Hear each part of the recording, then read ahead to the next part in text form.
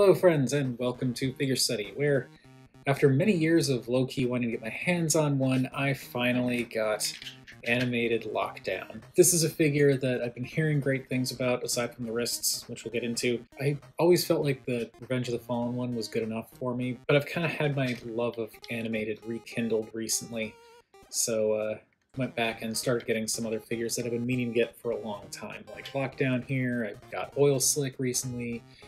Earth Mode Ratchet. I'm not going to be collecting a bunch of animated stuff. I don't even know if there's anyone else I want to get from animated right now aside from Black Arachnia, but it's just kind of nice to start finally filling those gaps in my collection, you know? And yeah, Animated Lockdown. I kind of understand what all the fuss is about now. I'm still partial to Revenge of the Fallen Lockdown because he pushes that weirdness factor even further, but I do understand why Animated Lockdown is so beloved. I mean, for starters, this vehicle mode is pretty awesome. It's a big, brutish looking muscle car with spikes, but it's a little bit, it feels weird to say this, but it's a little bit more reserved than the Revenge of the Fallen figure. The two of them share some very similar design cues, like the pipes along the sides, though the angles are different for animated versus Revenge of the Fallen. The big chunky engine sitting at the top, the kind of wedge shape in the front with the spikes along the top, though the arrangement's different. But this one definitely feels more muscle car. Revenge of the Fallen Lockdown is a bit more intense, let's say, compared to the animated version. But I feel like the overall slightly more simplistic design of Animated Lockdown works better. It works in its favor. I love the angles of this car, in particular what's going on in the front with how all these different angles just kind of come together and meet and point towards that little silver tip right in the front of the fender. There's some nice detail around the back, and I think the only thing that's really missing from the back is it looks like there are exhausts back there that maybe could have been painted, but whatever. And yeah, there's not a ton else on this guy. I like that the spikes on top of the window are painted in silver, so they stand out really nicely. The kind of deep purple clear plastic that they have for the windshield and side windows, and the, I believe they used, or maybe they used red for the taillights and the headlights. But that looks really good, and that bright green in the front pops really nicely on the black. It does make the back of the car feel a little bit plain, in particular where you can see what's supposed to be the back window. It's just black plastic, but it's barely a problem. I feel like when you're looking at this car, the lack of a painted back window is not something you immediately notice. Size-wise, I feel like the vehicle is about standard deluxe size, really. It's maybe a little bit wider in back, but not substantially so. It's not any taller, not any longer, really. The mass distribution is a little bit different because, unlike, say, Downshift, it's not so much a block on wheels. It's got more of a slope in the front, and then it comes up again because of that big engine. But yeah, it's a pretty decent size. Lockdown's transformation is very straightforward. It's a little bit more difficult going into the vehicle mode than it is going into the robot mode, just because figuring out how to line up the arms when you're tucking them into the back of the vehicle mode can be a little bit tricky. Not like it's a problem, it's just figuring out the precise angles that all the pegs line up takes a little bit of trial and error. It's really easy to shift things around, but it can be a little tricky. Going into robot mode, very straightforward. If anything, it's just getting the initial bit started where you have to get the front of the hood section kind of up past what becomes the hips. Clearances there are a little bit restricted. And now Vanilla Lockdown, yes, I have a cat now. Vanilla Lockdown is pretty cool. I definitely prefer not Vanilla Lockdown, but this is fine.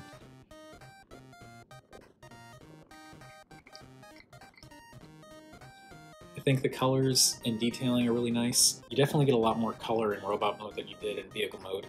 It's pretty nice, albeit obviously stylized silhouette, like that really, really chunky cone-shaped neck that tapers up into a head, the kind of vaguely hoofish feet.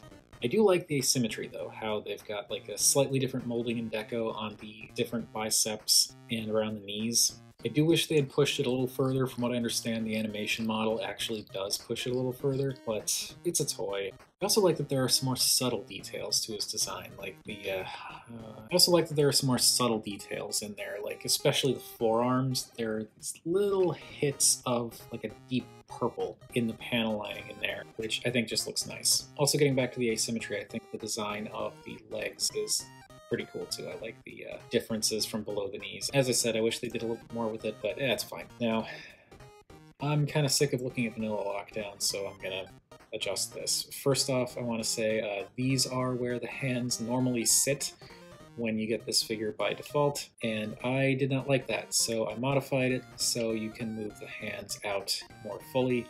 Why the figure wasn't designed to do this in the first place, I don't know, because there doesn't seem to be any real logistical reason for it. The plastic that you have to carve out, and you do have to carve it out, doesn't seem to be load-bearing. It's not necessary for the transformation, so I just don't understand why it was designed like that. It is relatively easy to take out, but you can't disassemble the arm.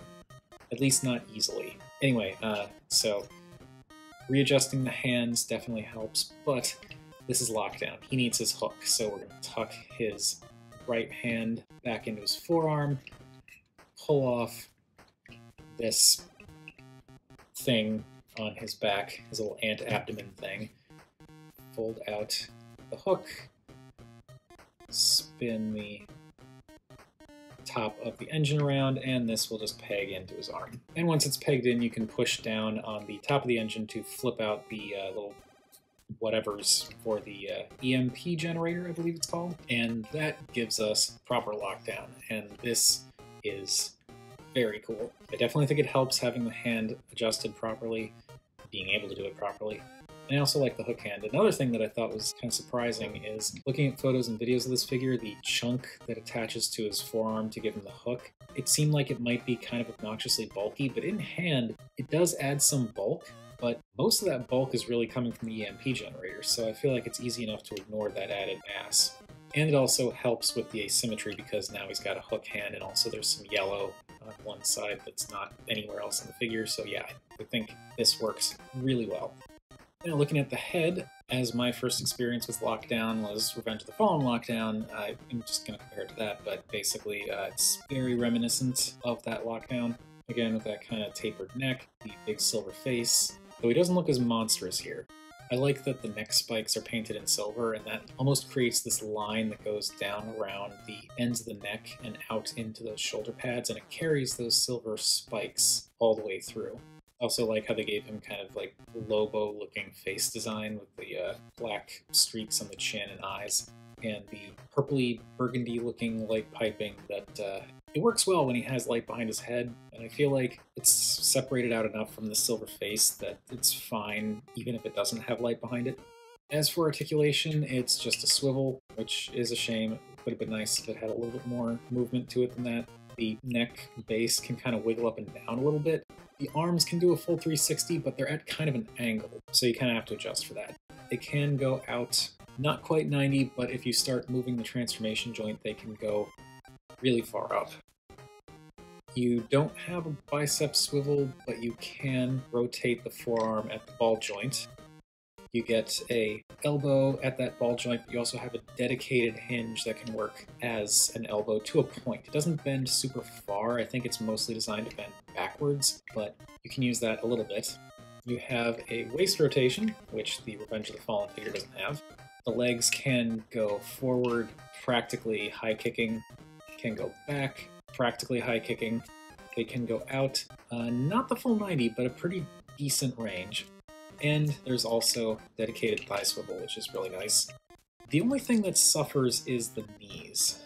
Those knees are not great. You get far below 90 degrees, and then the toes can go forward a bit and can go back all the way because of the transformation. Animated Lockdown is pretty decently posable. He is also pretty decently large. As I understand it, this guy came out as a deluxe. Vehicle mode, definitely deluxe, but he stretches out a lot. I was genuinely surprised when I put him next to Revenge of the Fallen Lockdown, because I expected Revenge of the Fallen Lockdown to be taller, but it's really not. And if you extend him fully, it's still kind of not that much of a difference between their heights. So yeah, Animated Lockdown gets very tall, and I absolutely appreciate that. And yeah, I don't really know what else I can say about it. It is a really cool figure. I finally got to experience it firsthand and understand what all of the hype was about, because It is really good. It does some really fantastic stuff. And I mean, people have said this before, but I absolutely agree that the engineering for animated, in a lot of cases, is extremely impressive. The colors are great. I love the asymmetry. I wish they had pushed it a little bit more, but it's there. And I also appreciate how when you add the hook, it kind of pushes it a little bit further. I just wish those knees could bend a little bit more and possibly not break up the way they do when you bend them. But I absolutely do not regret finally getting my hands on him. I'm very glad I got him. I'm glad I did the hand mod. I wish you didn't have to. I think it's ridiculous. That's just such a weird design decision. I just don't understand why they would do that. Maybe there's some reason that I'm not thinking of. I don't know. But aside from the wrist gripe and the knee gripe, this is a fantastic figure. I still think I prefer the Revenge of the Fallen version over the animated version just because I like how out there the Revenge of the Fallen version goes, but I think this is also extremely good. I really do like animated Lockdown as well, and I'm extremely glad I got him. And now I've got so many Lockdowns, I actually have a dedicated Lockdown section of the shelf. Granted, it's only 3, but still. But I think I've talked long enough, so that is going to do it for animated Lockdown. What do you all think of this guy? Whatever your thoughts, feel free to chime in down below. I always enjoy hearing from you all. If you like this video or any of the other videos that I've done and you want to support the channel outside of watching the video in the first place, I do have a Patreon. It's a single $1 tier. Gets you early access to new videos, access to the occasional behind-the-scenes post or in-progress post for like customs or something I might be working on, and eventually I'm hoping to start doing polls so patrons will be able to weigh in on stuff that I do on the channel in the future. With all of that out of the way, thank you everybody for watching, and remember, art is more than meets the eye. And yes, I have a particular fondness for abstraction, apparently.